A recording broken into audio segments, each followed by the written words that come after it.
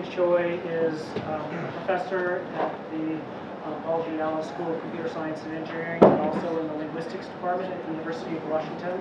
She's an expert on natural language processing and machine learning, and has too many accomplishments to note here, but she won the MAR Prize for her really innovative work that combines processing of natural language and computer vision. Luna Dong is a principal scientist at Amazon, where she leads a group building the Amazon Knowledge product Knowledge Graph. She's Can you hold it a little closer? And can people hear me better now? That's better. Okay. She's an expert in data management and artificial intelligence, and won the Early Career Award VLDB gave for her work on knowledge fusion. Then Kevin Jamieson is also a professor, in fact, a guest-friend professor of machine learning and artificial intelligence at the University of Washington, and an expert in reinforcement learning. So we've got a great panel. And I'm going to start off with a couple questions, and then hopefully we'll have some time at the end for questions from the rest of you. If you're interested, raise your hand.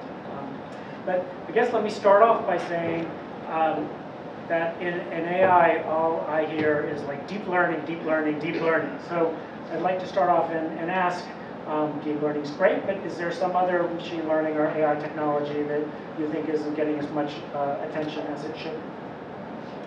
Okay, so can you hear me? Let me get started.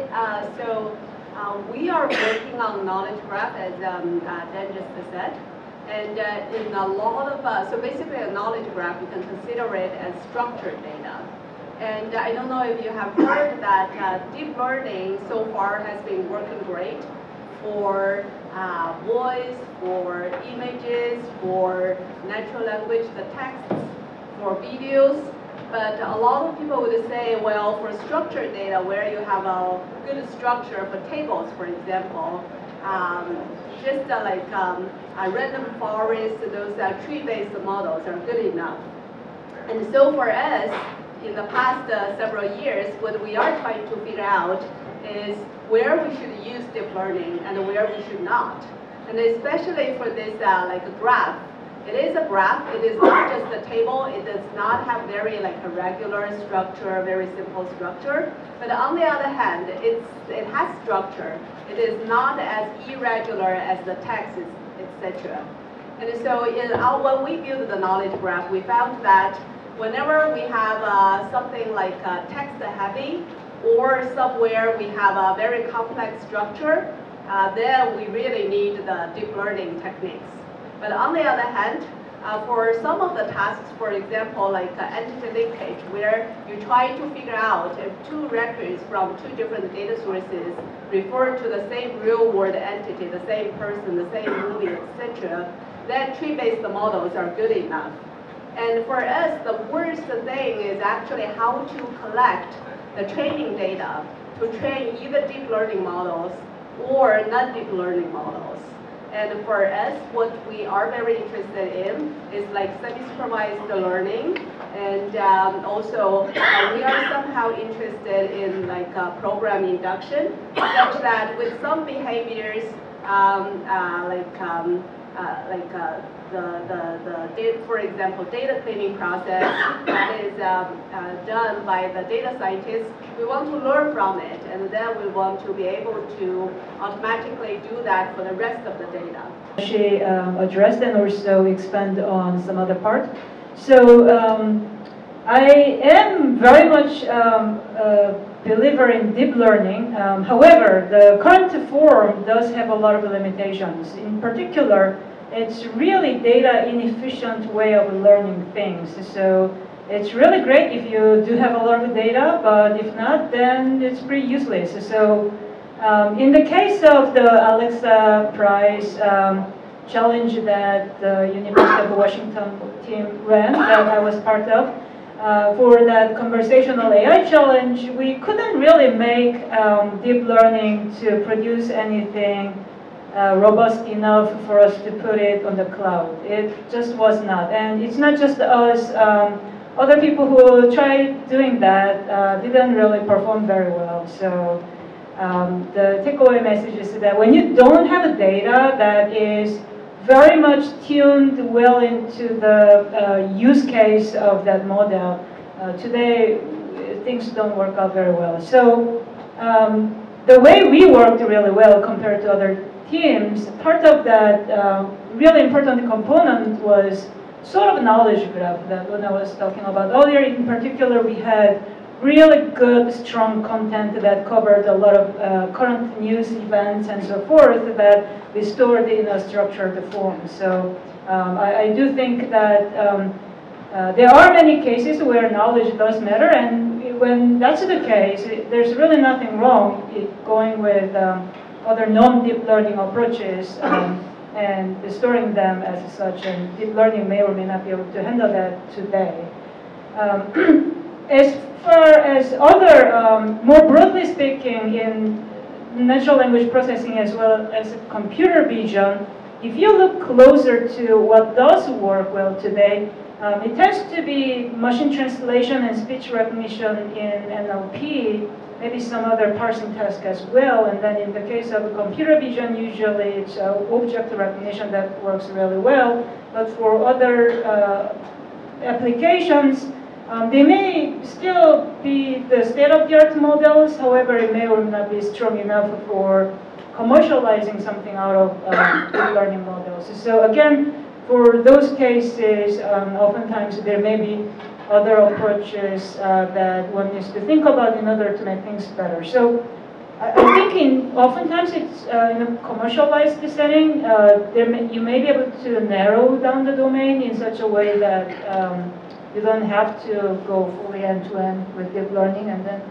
make something work nonetheless, despite how deep learning isn't doing the magic that it's supposed to do. Yeah, deep learning. It's in some senses the best and worst thing that's ever happened in machine learning. The best in the sense that it's created a lot of excitement. It has gotten achievements that has surpassed all previous simple models. And so it's really amazing what it's achieved. However, I also think that it's somehow troubling when you go in and you talk to companies, particularly smaller companies, and they want to go and build some predictive model.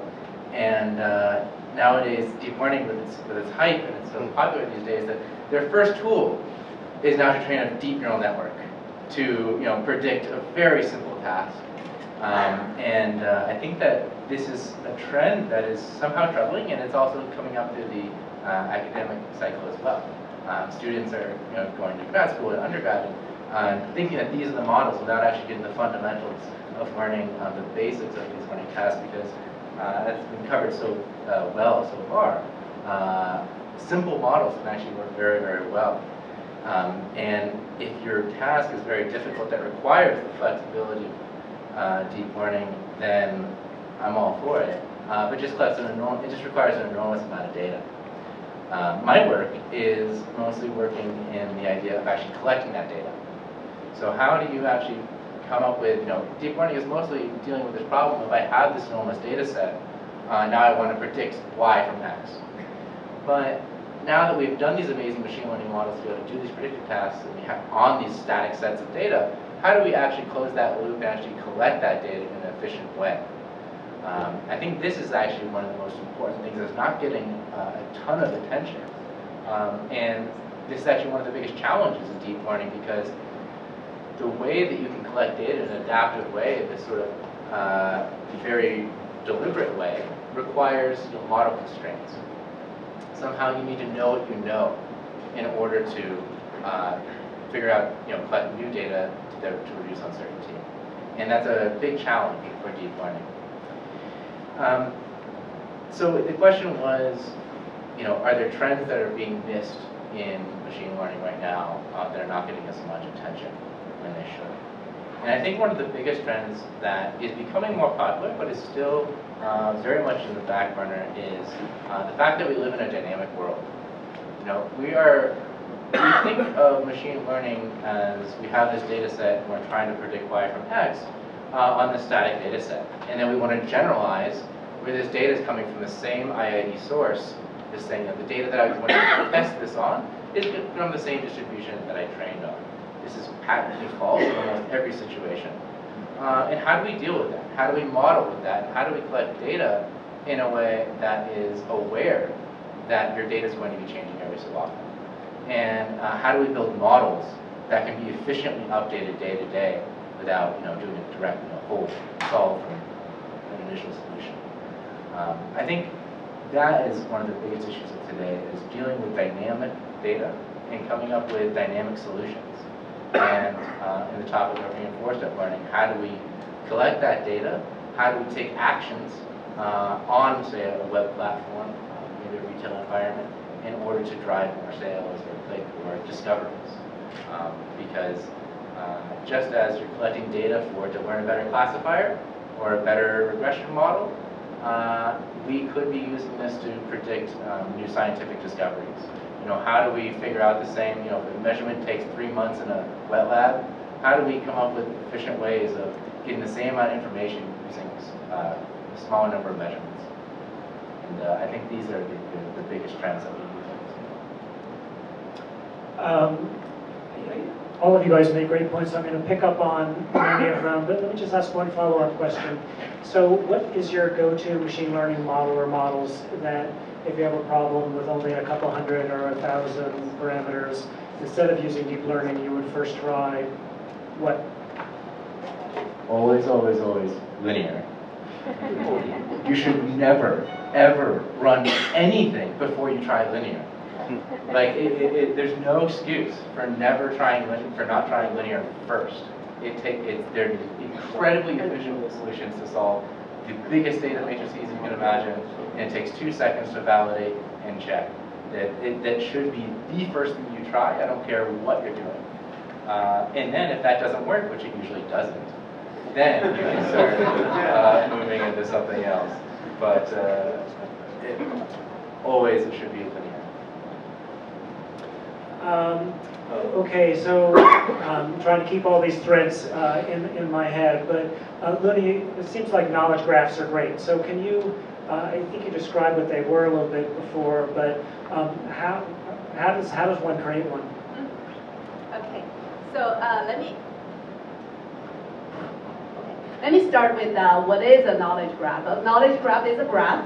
And so each node represents an entity. It could be a person, it could be an organization, it could be a movie, it could be a product. And each edge represents a relationship between the entities. For example, this person works for this organization, this person is the CEO of this company, this movie is directed by this director, so on and so forth. So different from many other graphs, such as social graph, knowledge graph is more of a factual information. So the information is more about, for this movie, what is the country that it is first released, what is the release year, and what is the duration, who is the actor, who is the director, so on and so forth. And the information is really collected from, hopefully, many, many different sources.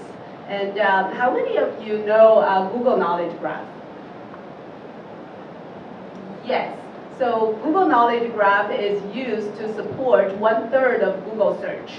And it is really, it started in the year of 2012, and it is playing a very important role in mobile search.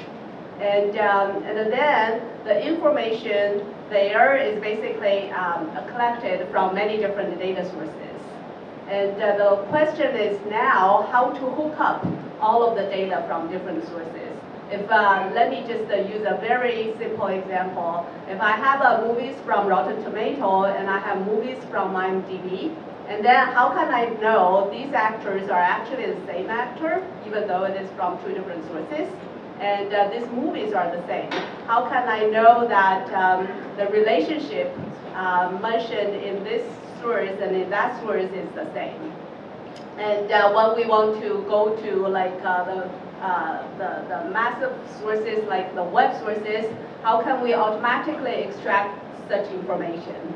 And then once we have the graph, how to use it in search, how to use it to improve natural language understanding, and how to use it to answer questions. How can we mine something interesting from the graph? For example, how do we know which actors are important actors? In other words, what are the important entities in the graph? And then once we know that, how can we use that to improve recommendation? So these are all of the sort of problems we need to solve to collect the knowledge graph and then to apply the knowledge graph. So Google has a knowledge graph, clearly. Amazon has a knowledge graph. I think Microsoft's got a knowledge graph. Google's was created when they acquired a company that made Freebase. Do we all have to go out and build our own knowledge graphs, or is there room for a startup to create a knowledge graph, like get acquired by, well, I don't know, Google's already got one. So any thoughts on that? Yeah, that's a very good question. And so Google Knowledge Graph, let me actually ask you this question. So at Amazon, we are building this product knowledge graph. So how many of you think product knowledge graph is a subset of this Google generic knowledge graph? Raise your hands.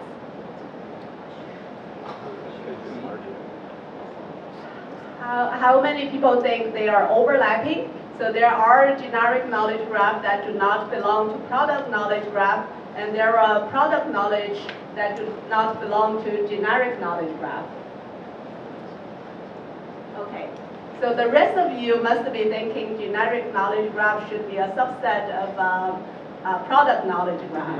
Nothing should exist if Jeff Bezos does not sell it, right? So as you can see, just talking about products, we are using it, we are seeing it every day, and we actually do not have a very good way so far, or mature way to collect all of the product knowledge. And the Google way of collecting knowledge so far is still more of a data curation. And when we go from so let me put it in this way. So Google Knowledge Graph basically collects a lot of information from Wikipedia, and then also add knowledge for another 5 to 10 major verticals. The vertical could be movie, could be music, etc.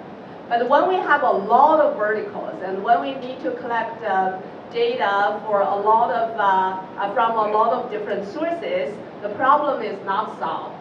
So it's not clear yet how to create the most complete product knowledge graph. It is not clear how to create the most complete medical knowledge graph. So there are a lot of specialties that we don't know yet how to collect all of the knowledge, how to collect all of the data, integrate the data, and clean the data. So I think it's it's a big space for development. Can I ask a question? Yeah.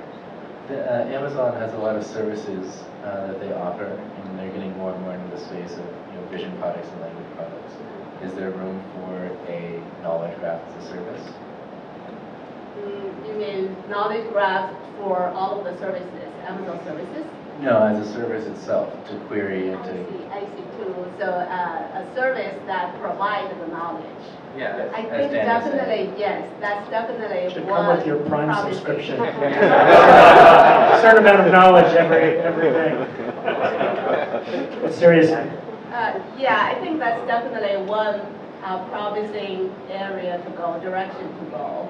Yeah, but certainly it's not so easy because data is expensive. It's so hard to collect data. It's so hard to clean the data, and it's also a lot of legal issues related to providing data. So it's a long way to go. Okay, I've stayed away from deep learning as long as I can. So you guys say, well, we really shouldn't try it unless we got lots of data. Really need lots of data. What is lots of data? So I know Yejin, maybe all of you use deep learning. How much data do you need to make it work? Can you give some examples? the more the better. Yeah. I mean, so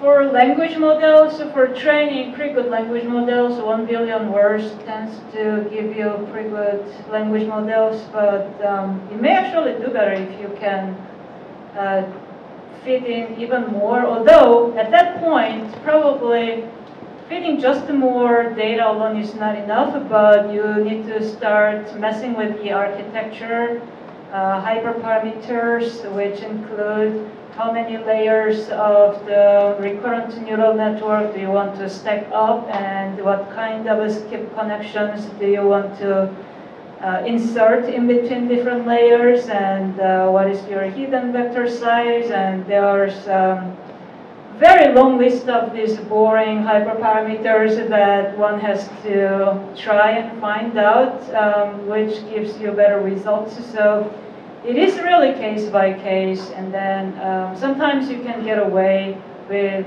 much smaller data set depending on what exactly you do. So there's no magic number. Them just fighting words. Kevin, are the hyperparameters boring?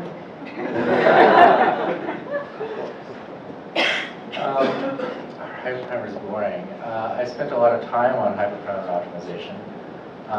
The truth is that, you know, as much as we'd like to be able to stand up here and say that we're deep learning experts and we know how all these parameters interact and we can choose these hyperparameters, you know, in our sleep, and, you know, given the data set, I'll just tune this thing up in one shot and we'll be good, great. The truth is that it's an enormous amount of tweaking and tuning, and it really, you know, makes you feel bad when you can't train these things right. And so part of my work has been involved in, you know, okay, we really don't know how these things interact. Instead of doing something like, well, in academia we call it grad student descent, where you pick a setting and then you go downhill, and you pick another setting, you get a value and you go downhill. That's, you know, people are way too valuable for that. We've got to have an automated way of choosing hyperparameters. And when they're very, very difficult to deal with, I often take the approach of not trying to be incredibly intelligent about picking these hyperparameters, but being more intelligent about the computation aspect of it. You know, training these deep learning networks takes an enormous amount of computational power and time. And what we should be optimizing for is developer time, not, you know, time on the computer being training. And so I think in the era where we have something like AWS, where, you know, I could have 1,000 machines for 1 hour, or one machine for 1,000 hours, you should absolutely take 1,000 machines for 1 hour. Just do it massively parallel and choose all these hyperparameter settings in an efficient and intelligent way, in a sense where you're optimizing over computation. So don't worry about, you know, trying to figure out how all these things interact. Just spin up hundreds, thousands of nodes, and for a small amount of time. For a small amount of time, don't laugh.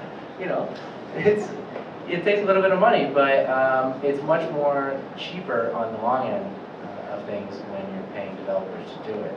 But you can do things very efficiently with different algorithms, like using tricks.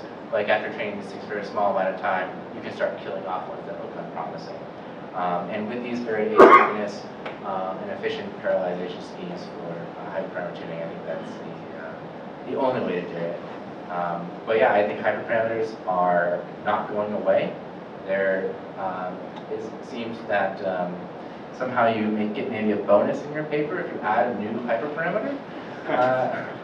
So I think that we have to deal with them in a rational way. But I am actually, you know, I joke about it, but I think that is a startling trend, that we don't think of an algorithm as any worse if it's introducing new hyperparameters. I think we should be moving towards models that reduce the number of hyperparameters, not increase them.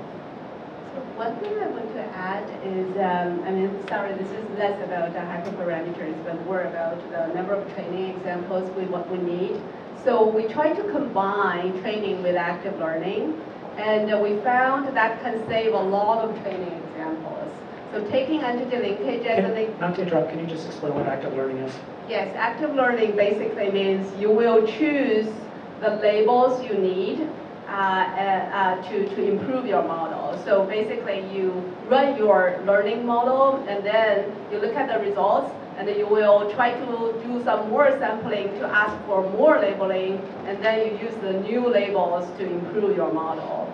And our experience is that we try to use random forest to train entity linkage, basically deciding what are the same person and same movie, etc.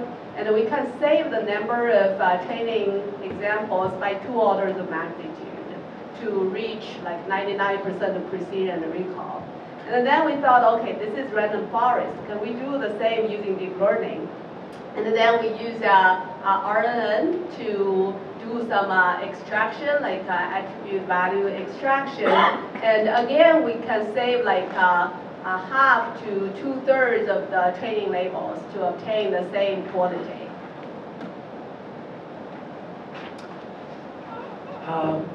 I guess the next question I had, looking at a lot of AI papers, or rather, over the course of my career, the way we used to build AI systems is by building different modules and putting them together. So in natural language, there might be a parser, and on top of that, we put some sort of semantic understanding, and on top of that, we would put something that did question answering. And now it seems like more and more of these systems are built as a single monolithic unit that's then trained all together. And so my question to you guys is, should people going out there be going for these end-to-end systems, or sticking with the modularity of more component-based architecture?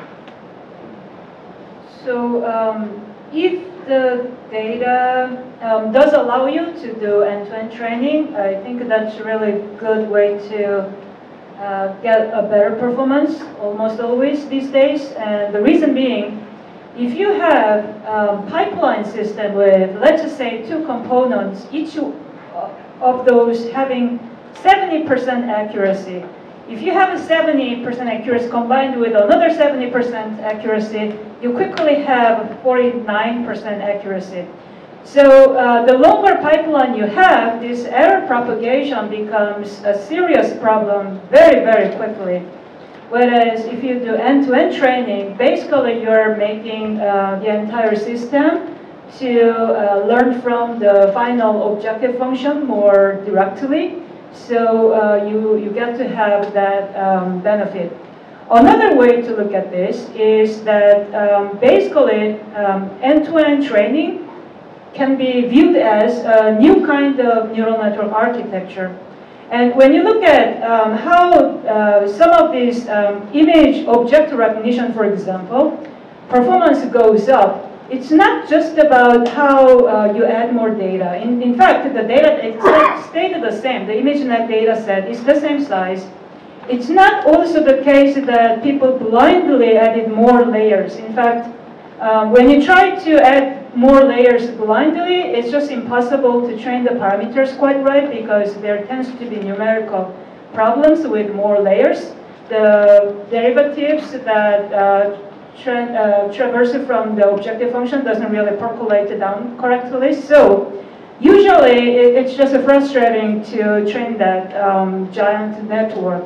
However, when the amazing performance again happens is when there's some sort of architecture innovation that does allow the network to train much easier, despite that there are more layers. Somehow there may be particular types of connections in between that layers, such that the learning just happens much more efficiently. So this has been the case not only for computer vision, but also for commonly used neural network architectures for language as well. And end-to-end training oftentimes is a type of architecture innovation. And when you do not have enough data, or you have some data so that you can dream about neural network, but just not like enormous data, if you somehow be creative about the network architecture, you may be able to make really good use of the existing data set. So that has been also part of the recent trend with the deep learning literature. guess one thing I want to add is that, I mean, I fully agree, but on the other hand, there are systems where for different components, they're just so different that we cannot train one end-to-end pipeline. Taking the knowledge, again, I mean, this knowledge graph as an example, extracting the knowledge and then doing the entity linkage, these are very different. And later on, we can do like a knowledge extraction, from the text, etc. That is also different from knowledge extraction from web. And in those cases, unfortunately, we have to have different models for different modules. However, we then have one final cleaning module, which try to find errors from all of the previous steps. And that turns out to help significantly. My only comment here is that end-to-end training can always increase accuracy. I think it's for certain tasks it is necessary and a no-brainer. But there are many other situations where you want the modularity, not because you're trying to increase accuracy as a primary goal, but to explain when it fails, how it failed. If for instance, when as AI and ML goes more and more into mission critical and hazardous areas like self-driving cars, when they fail in a certain way, I want to know that they corrected the mistake and where did the system fail. And I don't want an answer, well, we updated the model and ran it for a few more steps of SGD. I think one of the first, probably the very first AI technology that made it into deployment is recommender systems. Probably everybody in this room is familiar with them, whether it's on Netflix or Amazon recommending products to you. So the question for Kevin is this technology mature, or is there potential to really change and improve these going forward? Yeah, I mean, it's an insanely valuable resource, and it still has not sort of saturated the amount of value it can add to companies. Everyone should be using it, and I think that we should try to get it more into the hands of companies earlier than later. It's always sad to hear that a company's sitting on a lot of data and not actually doing anything intelligent with it, make predictions. But these days, over the last decades, we've seen the time from model to deployment shrink from months to weeks to days to hours, and now people are shipping models to their CDN every 30 minutes, and that's really great. But all these recommendation systems like ads and like Netflix and these sorts of things it's really, even when they appear to be doing something real time and reacting to you in personalization, it's really like you're talking to a robot with a script that was updated 30 minutes ago. And I think that the room for improvement in these systems is actually truly interactive learning. And the goal here would be a real life assistant, like the Alexa assistant that Yejin was talking about. But I think it's a really, really difficult task still. There's a lot of challenges there. And I think that to see like an idea of where this stuff is actually ready for prime time, and an idea of this interactive learning where you see this, a good example of this is actually Amazon, their Shop by Look feature, shopbylook.amazon.com. And if you go to that, what you do is you see some coffee tables, and you thumbs up or thumbs down, and you navigate through this space of getting recommended a coffee table. And for anyone that's tried to search for furniture on Amazon, you can imagine that this might help a little bit. It's very informative. Yeah, thank you for the talk. It's very informative. My question is, like, you talked about one of the limitations of deep learning is the amount of data, but also another limitation, big limitation, is the bias in data. And I'm wondering if, because of the bias in data, will that sort of like stop ML technology from going forward? For example, in the fintech industry, if I have very biased data, maybe my models cannot, through regulation or something, they'll say it does not serve all the communities. So will that be like will it stop ML trends? And two, what is your opinion about gaps? part of the machine learning technology. Because I think GANs could sort of solve the data issues, maybe even the bias issues.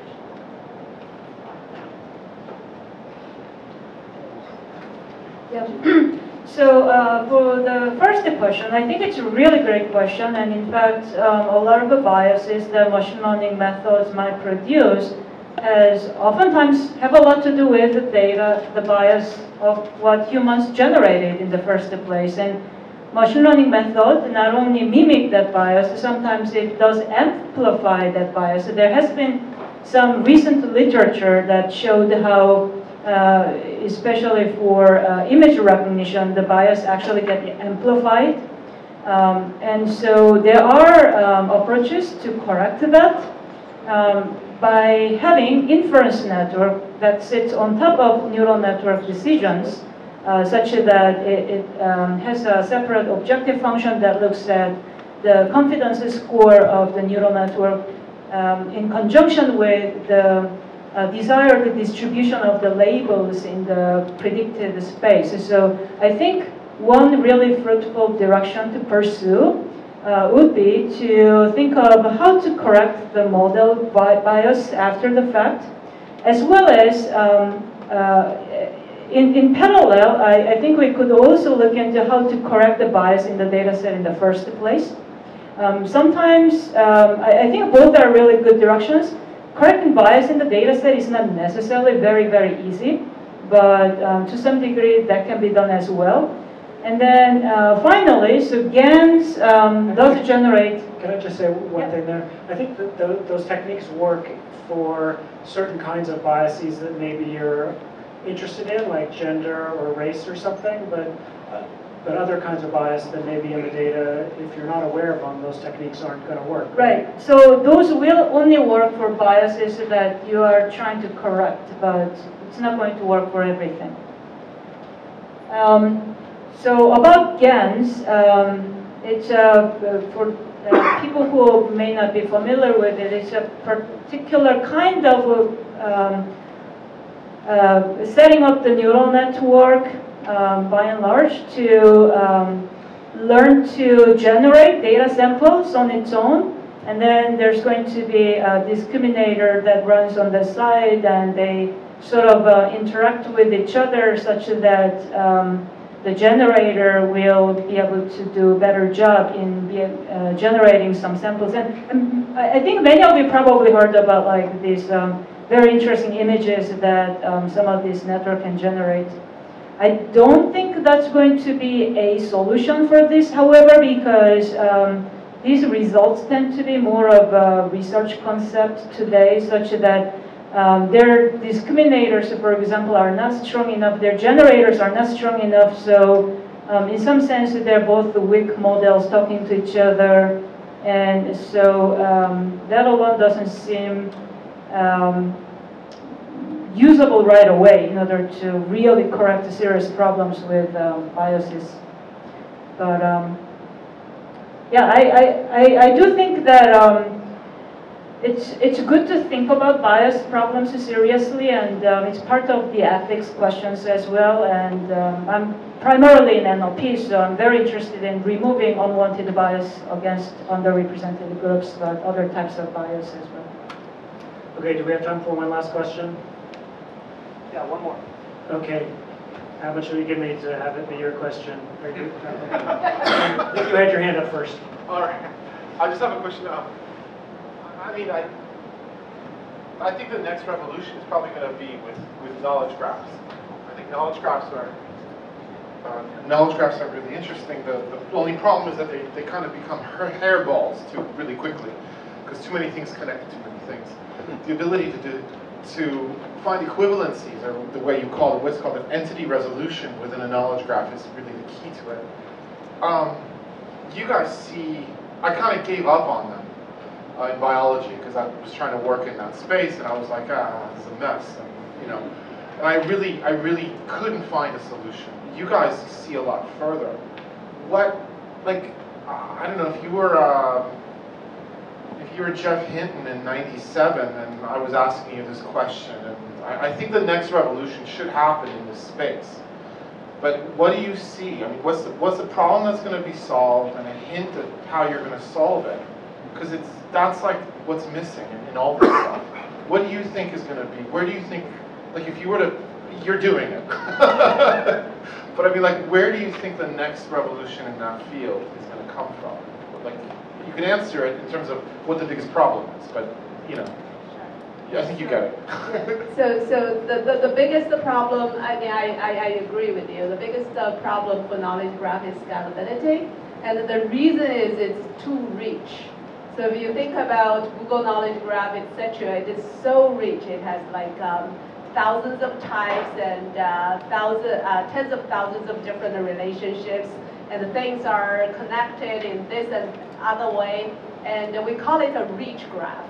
And it seems like that's how we really like model the real world, because the real world is rich, it is complex, but on the other hand, it's just a lot of curation work to get the data, and it needs a lot of like human involvement. It's not just like labeling involvement, it's the like engineer involvement to build a big knowledge graph. So I think the next step is to make the graph less rich, make it broad, make it shallow, make it fairly simple structure. However, combining that with natural language, we possibly can do a beautiful job in terms of question answering, conversations, and even recommendations. So I think that's the next big step for knowledge graph. Great. I think we're out of time, but I'd like to thank the panelists very much.